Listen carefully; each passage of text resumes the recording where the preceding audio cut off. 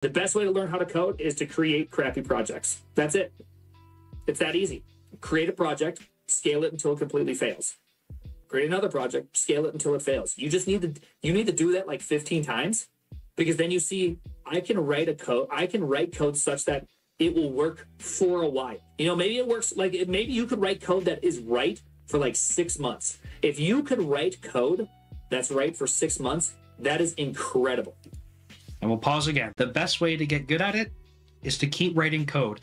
And he specifically calls out crappy code, right? It's going to be code that fails.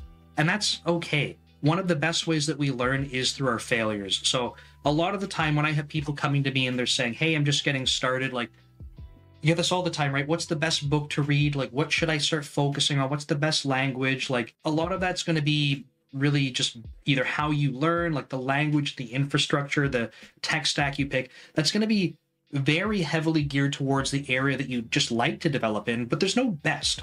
When it comes to the sort of best way to learn and the best way to get good at building software, as Prime is saying here, like, you need to be able to put in the time. You have to try building things. You have to end up failing for yourself to see where these things happen.